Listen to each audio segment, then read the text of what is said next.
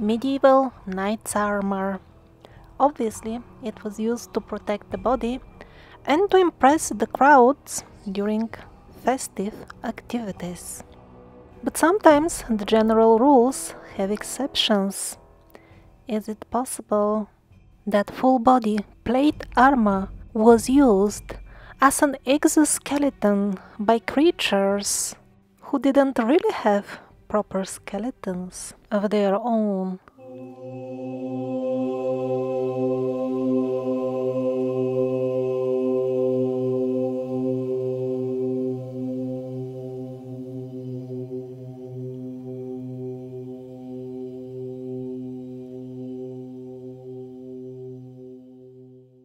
The Medici Chapel of Florence. Did the medieval sculptor frankly tell us what is lurking inside certain knights, or should we call them knights' armor exoskeletons?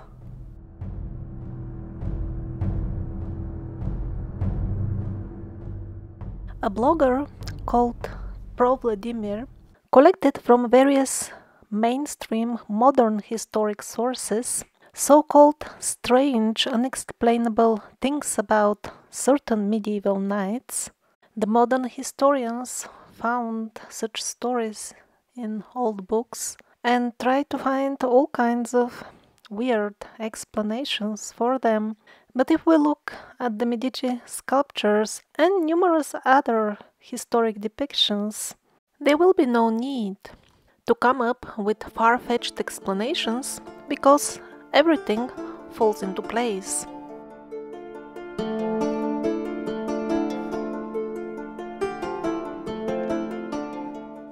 So the glamorous knights, cheered by the crowds, certainly shouldn't have had any problems on the ladies' side, so to say. Beautiful medieval damsels must have been flipping unconscious from the balconies, down on the street in front of the feet of the famous heroes. And what were the glorious heroes doing? There was a rule, at least for certain medieval knights, that their chosen lady, their dream lady, should be married to somebody else, of course.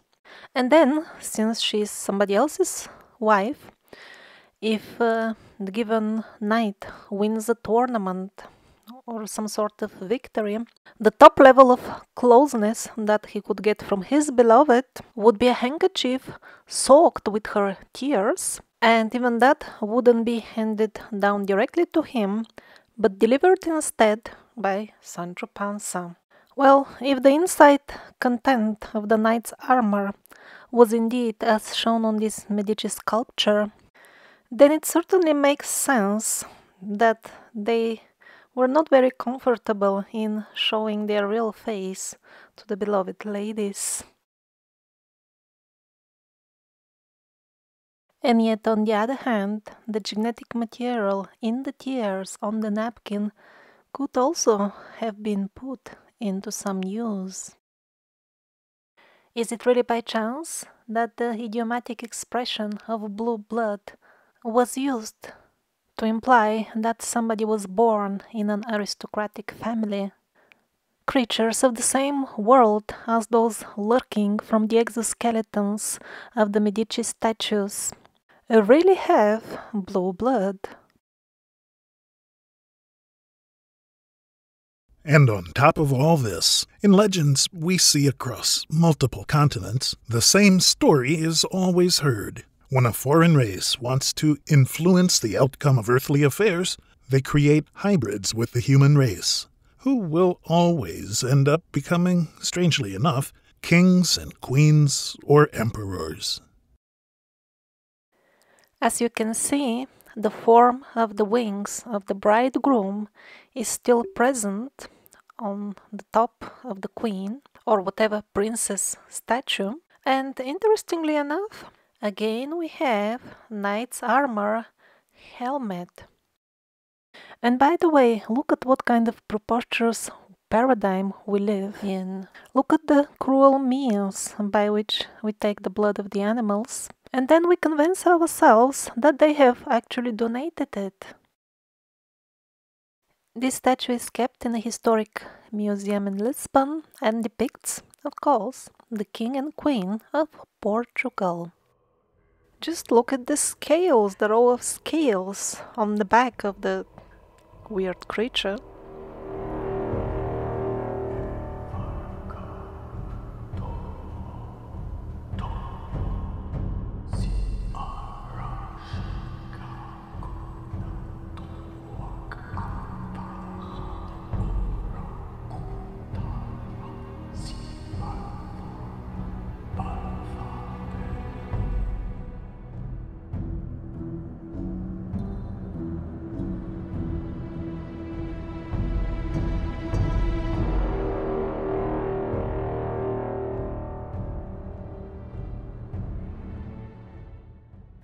Who knows if this is the original statue as intended, or they glued on a head later on so that the visitors of the Medici chapel don't get horrified from what crawls out from inside the exoskeleton. Interesting stonework, by the way, on the collar. Those who take the penguins seriously, they have to believe that this was chiseled out. Yes, to remind you, chiseling out things involves brutal force on them, hits with a hammer. So maybe some of you think, come on, these were just armors for battles or parades. If the knights really looked that weird, how would they manage their daily lives when they don't wear armor? And here it gets even more interesting. First of all, these knights would never go out of their castle without wearing an armor, even if they needed to walk a week or more to reach a given battlefield. They would be in full armor all the time. When the knight was out on a mission, his servants had to pour water inside the armor at least few times per day. Modern historians try to explain these strange things. Like, you see, some of the full armor didn't really have toilet arrangements, so things were happening and they had to be washed with water. That's why they had to pour lots of water a few times per day. Look at this helmet. I don't know how one would survey the vicinity and fight with it if one can't see the enemy, but it's certainly very convenient for pouring water inside. Somehow the modern historians didn't finish their story, like for example how would the servants dry their master, because if you water him a few times per day and he has clothes on inside the armor, he would rot if you don't dry him up. Did they dry them on, like, grilling on bonfires? But on the other hand, if your master is some sort of worm, he would enjoy such moist environment. I also pour water regularly on my compost heap, and the worms love it. And when the knights were not on a tournament, they would simply stay hidden in their castles, which of course had plenty of dark and moist premises. Exactly what the master likes. In that moist atmosphere, he would finally enjoy the sluggish handkerchief from his lady, which he obtained during the tournament. Of course, these type of creatures use sluggish substances to procreate. And as far as the servants, they were not a problem. There were very strict rules in play here. First of all, the knight would be seen only in armor, even when he's only around people in the castle. Modern historians explain this as the knights were always being fearful of traitors, even while in their own castles. And that's why, even when they ate in public, they still ate food through this mesh of the helmet of the knight's armor. And it gets even more weird. Some of them even slept in armor. If any of the servants would dare to touch his own master, his knight, the punishment was death on the spot. I wonder why on the spot. Maybe before he manages to tell around about the sluggish thing inside the armor. Here, a certain knight was even called Ivar the Boneless. Yet another medieval depiction, even with knight's helmet next to the creature. And when the knights were out for a tournament, the descriptions of the entire situation doesn't look human-like either. First of all, ordinary people didn't even stand the chance to fight with a knight. That was only in between their own race.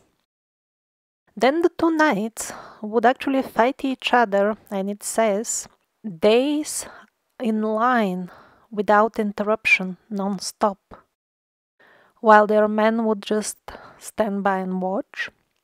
And then the one who loses the fight, in case he had to be killed, the right way to do it was to remove the helmet and then wound him with the sword, but the sword must be inserted specifically in the torso area of the knight's armor, because simply cutting off the head didn't work. It says in the medieval books that even with a cut head, the knights could go on, which of course makes perfect sense looking at the Medici statue.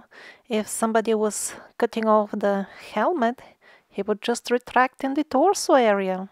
And another strange rule, the army, the men of the defeated knight, would be killed on the spot, unless the defeated party goes for a small ritual of officially and voluntarily handing over his own men to the other party, and that also applied to the castle.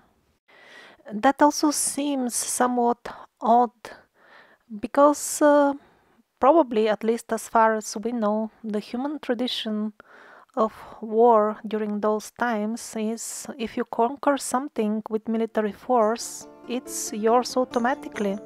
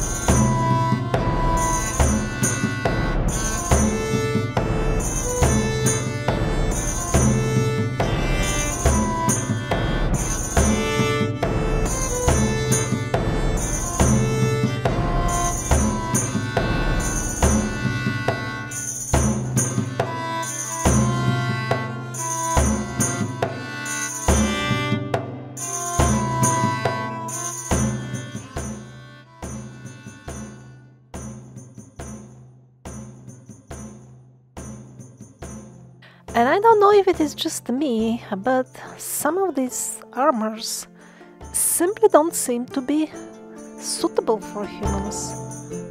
How can you have this on and look forwards? Here as well, the openings for the eyes seem to be like on the level of the nose. Or this one, was it like tailor-made for some of those people who always have their head like hanging way before the torso? The shoes are of course top model if you wanna walk. Probably you won't even notice your life will be so difficult already because you can't even do proper things with your hands. They always have to be on the side of your body, bent in a weird manner. And also I can barely believe that this would fit men, fighters. Look at their thin legs. What kind of joke is this?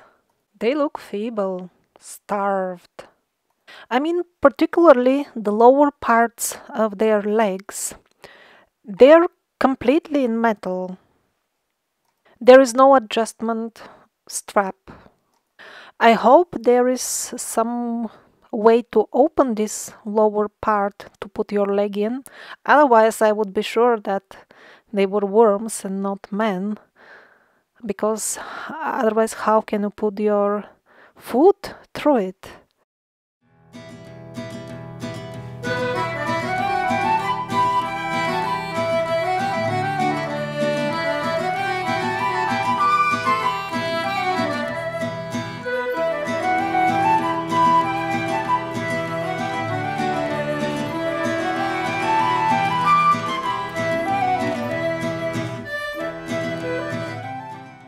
It seems quite a colorful crowd was inhabiting Earth during the Middle Ages. The strange worm-like creatures lurking in the armors would have been just one out of the many races influencing the human society. Like now, we are in the same situation. And there was variety amongst men as well. Currently, some 5,000 suits of armor are housed in various museums, and most of them would fit underfed men of height below 160. There is a lot of straightforwardly dwarfish stuff as well.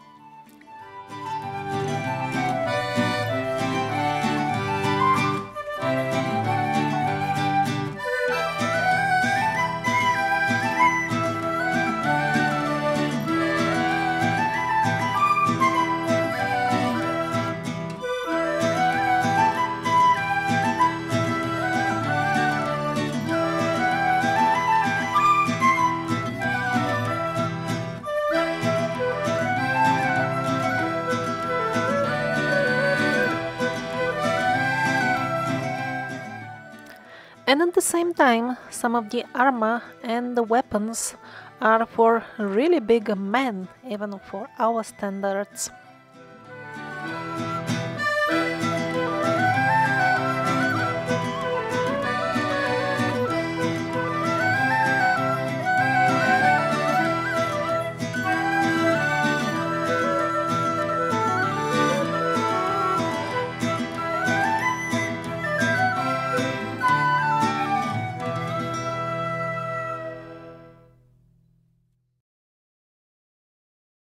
As with most things in history, the earlier knight armors were far superior in quality and artistic work compared to those which came later.